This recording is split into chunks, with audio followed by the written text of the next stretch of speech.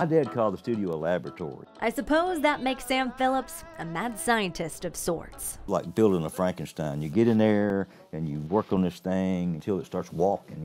The youngest son of the Sun Studio legend, I'm a Phillips, and I'm proud of that heritage. wears respect and love for his dad right on his sleeve. I wanted the Howlin' Wolf on there because not only was it my father's favorite artist, it's also my favorite artist.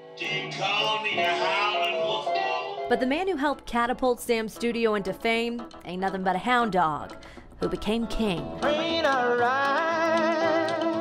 Had no interest in doing anything that had already been done. His dad's love of difference started back in Alabama as a boy.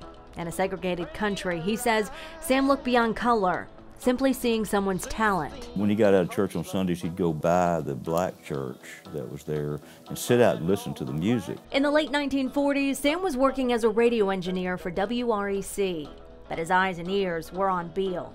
He wanted to record the blues with black artists, giving those without a shot a place to shine. On his own, he opened what was then Memphis Recording Service, and through the door walked a white man who Sam felt could showcase black rhythm. Amid racial line, he saw his ticket to reaching the masses with rock and roll. It blew the racial barriers in radio and in music out the window, man. The spark of a special relationship. Phillips was like a second father to Elvis Presley. Hunk of love, GK the Jeek on your speaker. George Klein befriended Elvis as boys back at Humes High and acted as a right-hand man for the mega musician throughout his career. I was there from day one when it happened.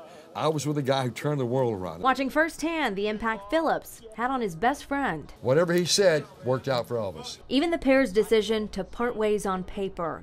Sam sold Elvis's contract to RCA Records, both parties parlaying the move into huge success. It put him back on top financially to where he could do Carl Perkins, Johnny Cash. Everybody knows where you go when the sun goes down. His story written with and in the stars. You can't make this stuff up any better. His son says to pull him off on screen will take that special charisma. He could have been a very great preacher. You know, he could save your soul. And his soul, through sound and stories, certainly lives on. He said about Howlin' Wolf, that's where the soul of man never dies.